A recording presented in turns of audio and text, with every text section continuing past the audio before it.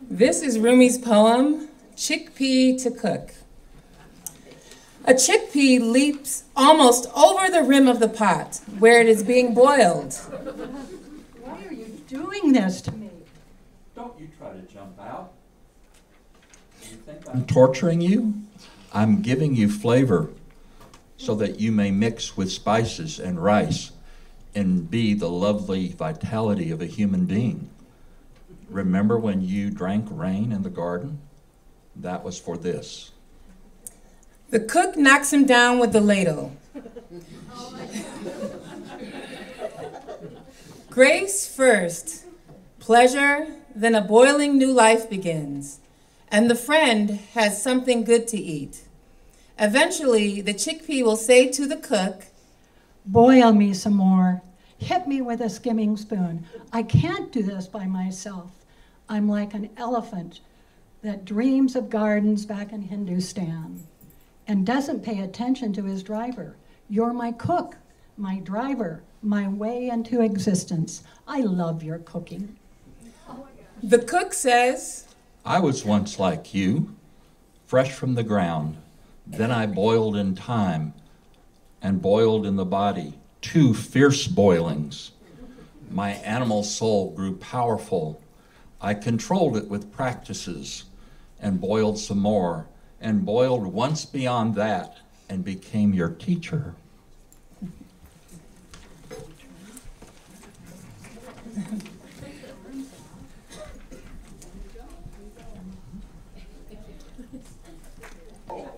It's too much.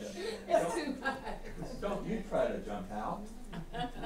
You think I'm torturing you? I'm giving you flavor so that you can become the lovely vitality of a human being.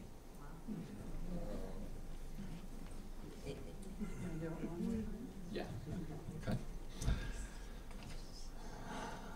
I'm giving you flavor so that you may mix with spices and rice and become the lovely vitality of a human being.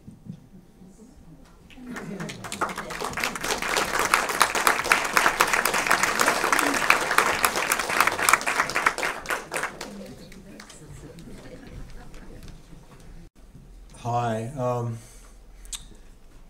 We're going to do something a little different today to give you a sample of what we do in the Sacred Poetry Group, which meets every couple of weeks in the fall and in the winter. It'll be resuming Monday, January 4th.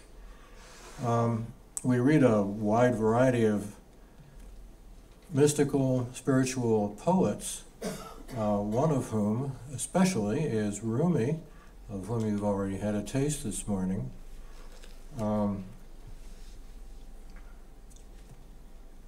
Rumi, as many of you know, was a Muslim in the 13th century, 1200s. He lived in eastern Turkey in a town called Konya, and he's called Rumi because that part of Turkey had been Romanized, and so he was. This is a very short version of his name. So this was at the same time as St. Francis in Italy, and the building of cathedrals in Northern Europe and Italy.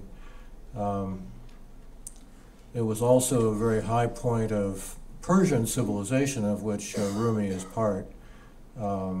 He wrote in the Farsi, the Persian language, and he's really a treasure of Muslim culture and world culture, and he's become known in the English-speaking world primarily in the last 20 years, thanks to some wonderful translations that Coleman Barks and other people have published. So our procedure now is to read these poems, and then I'll invite you to anybody who feels like it to respond. Take turns, and I'll hand the microphone around. Would you like to do it? Sure. Thanks, Lisa. But first of all, we need to read the poem. One of our regulars, maybe. Anybody would like to step forward and read the chickpea poem for us?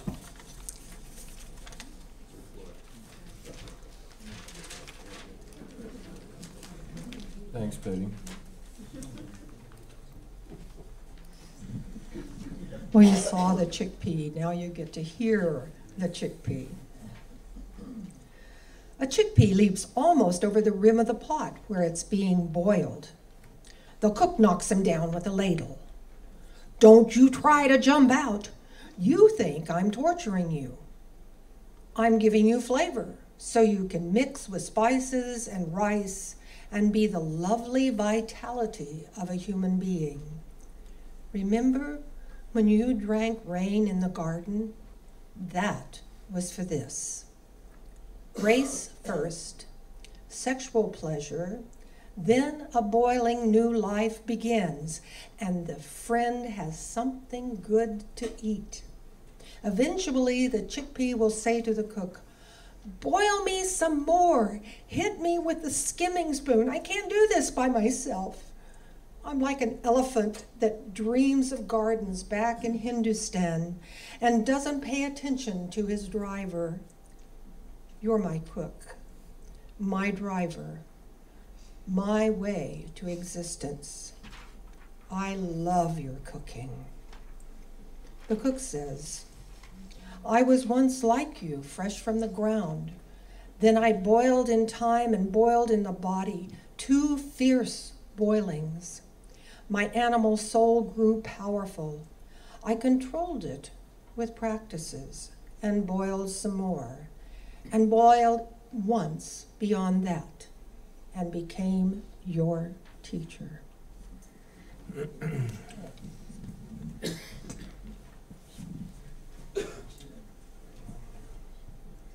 Anybody have a response of any kind, a comment, a question, a curiosity?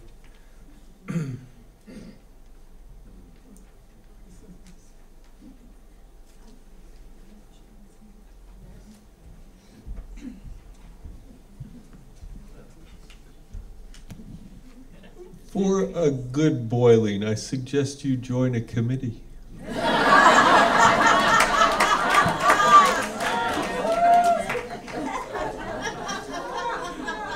If you aren't boiling enough already.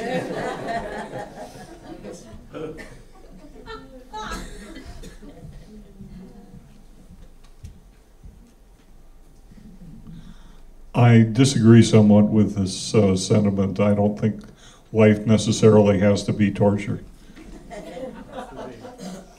Torture. Well, let's hope not.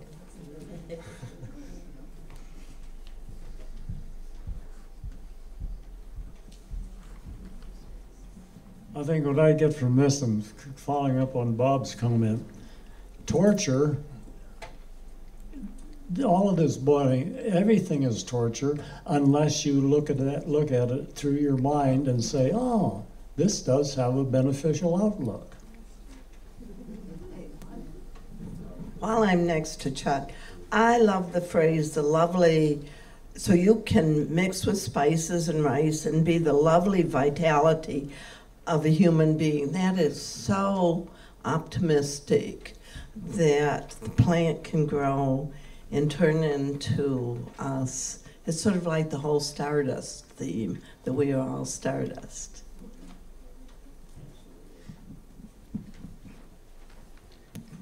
This one would make a lot more sense if it was about a lobster.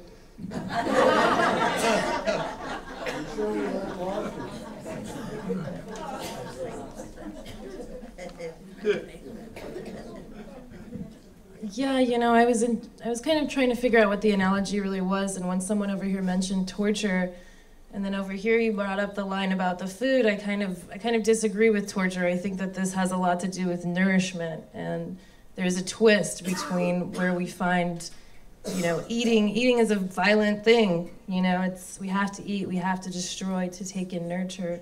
I think that's kind of what it's trying to tell us. You have to boil to soak in and to drink and indulge in the brine of life. And I think you brought that up when you mentioned the line, because that's what I was thinking during that line. And it's just like life. It takes good, it takes bad, it takes all of it to recognize what's worth eating. I don't eat meat at least 4 or 5 days a week because I keep seeing them talking to me, you know, the meat talks, you know, cows moo and pigs grunt. And now you've got chickpeas talking to me. How the heck am I supposed to eat chickpeas from now on? That's our challenge.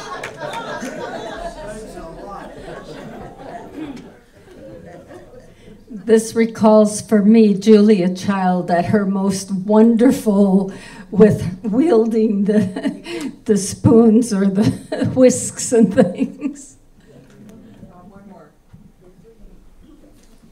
For me, it's really about life and life experiences. And the cook says not just that you have the experiences, but he points out that his animal soul grew powerful. I controlled it with practices. And Rumi does Rumi was a real mystic leader and did practice to become the person he did. And I think he's partly suggesting we need the life experiences to be human. And then it's good to also have practices that make us whom we want to be. Boiling softens things and helps dissolve to create a unity and increases complexity and flavor.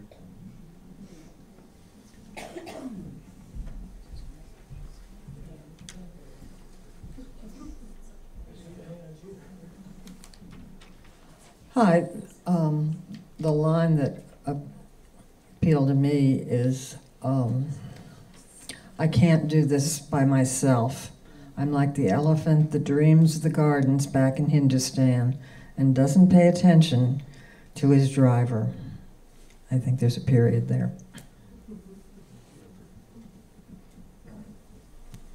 Elizabeth Kubler-Ross did a lot of studies on death and dying, and she said one does not grow when you sit in a little English garden and is served tea, but you grow and develop and you learn by being in a place where you are roiled and broiled and things like that. So I think this is telling us that we become bigger and better people by having things thrust upon us, and we learn to empathize with others that way.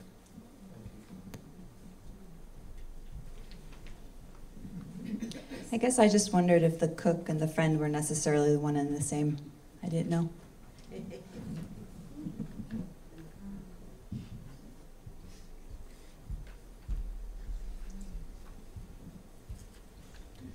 I think I'm a little bit mystified by that line, grace first, sexual pleasure, that's all great, then a boiling new life. And who is this friend who's going to have something to eat from all of this? Is that the devil? Well, let's hope it's not the devil. That's a very good question, Adrian. Rumi's uses lots of metaphors. I mean, his poetry is simply 99.9% metaphor. And the friend is his term for Allah, for God. And of course he's alluding to the merciful side of God when he calls him the friend. And that's basically his whole conception of God is the friend, the helper. So when the friend winds up eating you in this metaphorical, in this poem, you've got something to think about, right? I mean, people have said made several useful comments on what it is, what the goal is of the the learning process that he's describing in the Something poem. like a reunion with the Godhead? Sorry? Is it something like a reunion with God, with the Godhead? In effect, yes, absolutely. One more? Then we'll move on. On one hand, I agree. On the other hand, I don't agree. I think there is a universal wish to be exempt from suffering. That is why that echoes throughout. And then the phrase almost being tested or stewed to a new form is as the result of suffering. I reject that thesis. I thought I lived that thesis for the long time until I saw the light.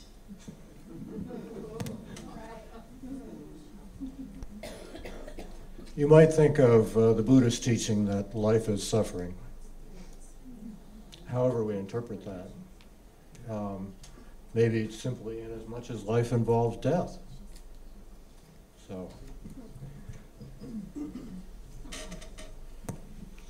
I like to think of the friend as my very intimate inner companion that is about a place of pure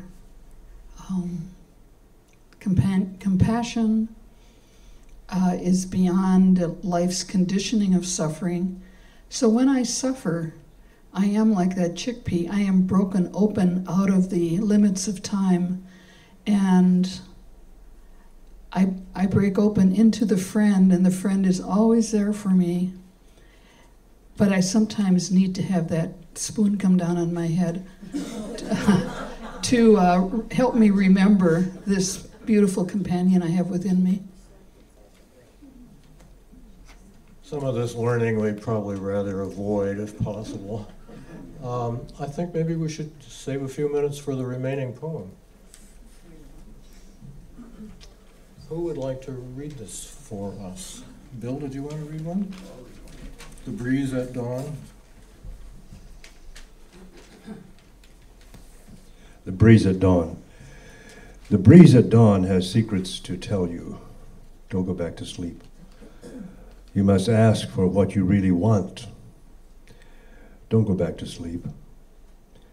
People are going back and forth across the doorsill where the two worlds touch. The door is round and open. Don't go back to sleep. Thank you.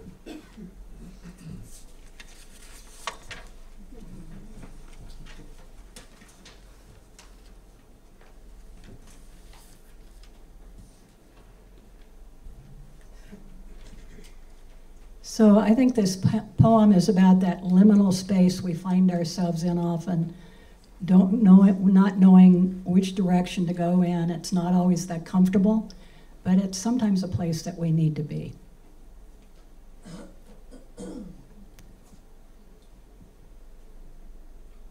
On the doorsill.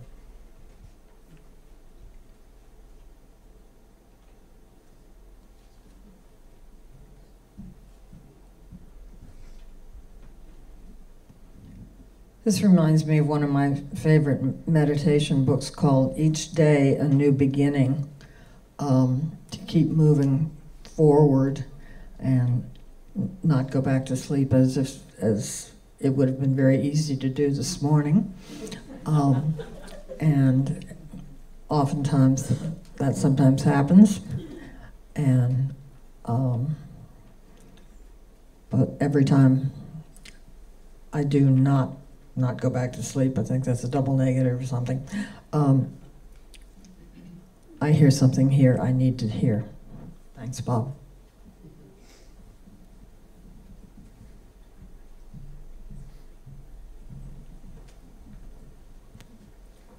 I like this poem very much because I'm sick at home a lot, so I'm indoors for sometimes a week at a time.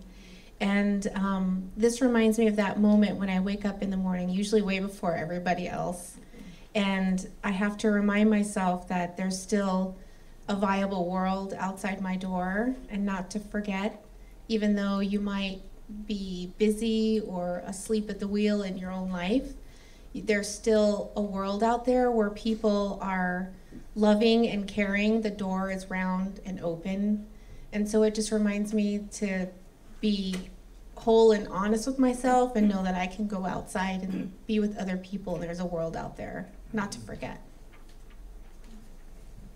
Thank you.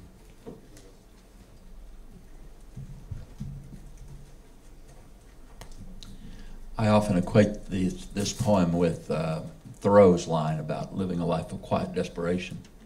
I think it's an admonition to all of us to not live a life of quiet desperation, but to be courageous, not accept fate for what it is, but to try to shape the fate for the future.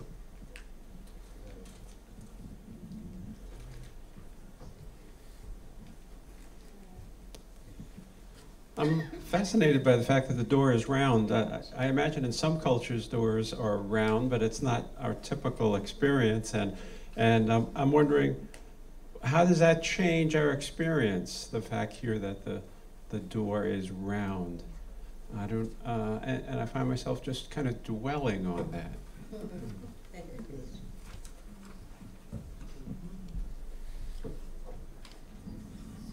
What the door being round says to me is that he's calling each new day a rebirth.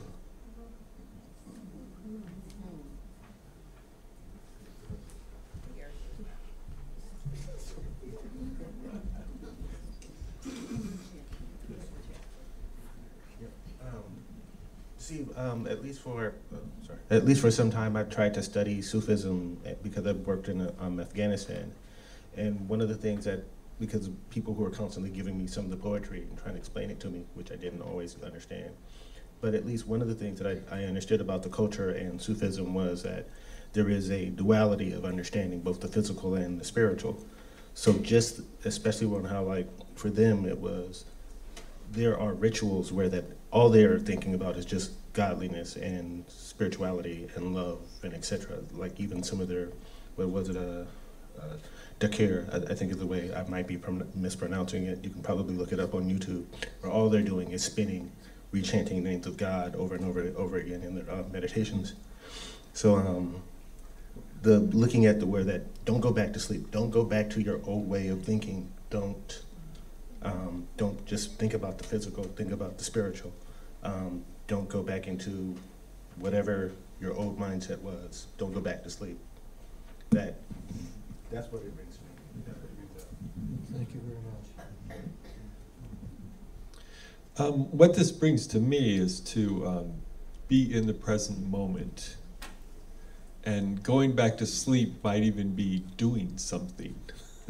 And he's asking you, you know, to first you must ask what you really want before you go back to sleep, which might just be activity. And that the door is round and open is sort of the expanse of the moment. It expands everywhere. And it's not just a directionality. In fact, it's lack of that.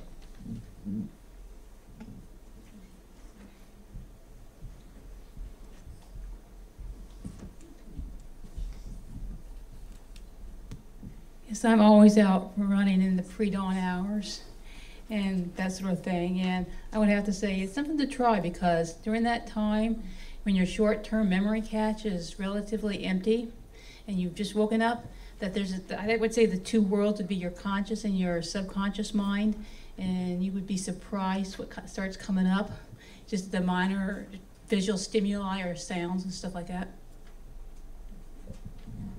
Absolutely.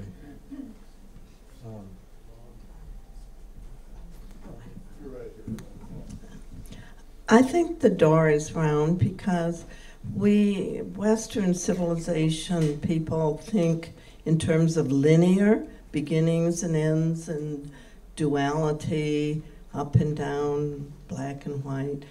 And a better way, I would think, would be the circular way without beginnings and ends. And that's why the door is round.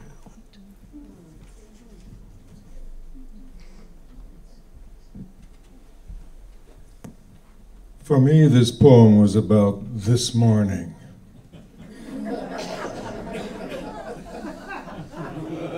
Are we awake? I would like to sort of sound a note of caution, because sometimes when we read things like round here, we try to put some kind of a spiritual meaning on it, or we look desperately for something that is a metaphor. But in fact, it could very well be that doors were really round at that time. And I have had that occasion before when people tell me when they see the Indian, the Native American, scribblings or like spirals on a rock. And they tell me for a long time about the spiritual meaning of that spiral. But we have to be careful, because it could be doodling. And so I don't want to be, to make fun of it, but we have to be very careful about our interpretations. As meant, let 100 interpretations bloom, right? Roughly speaking, and don't get fixated on one of them. I think we should probably wind up pretty soon. This is like an everyday thing for me. Don't go back to sleep, don't go back to sleep, because I have many days where that's all I want to do is sleep. And with, working several jobs and all the things that I have to do for my family and et cetera, sometimes I just don't want to face the day.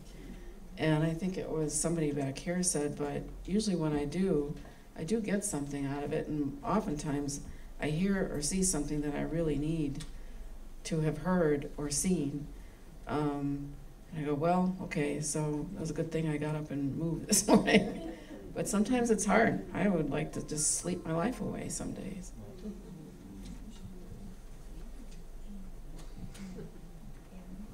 Somebody have a hand up that I don't see? Ann? Let me give you the last word, Ann. Well, an addendum on Adrian's comment. I think that a writer or an artist creates with metaphors, and I think that we, the people, do in the communication process. We see things that the artist maybe even consciously didn't intend, different levels of meaning, and I don't think it makes it, I think that it just enlarges it, and that's the beauty of communication.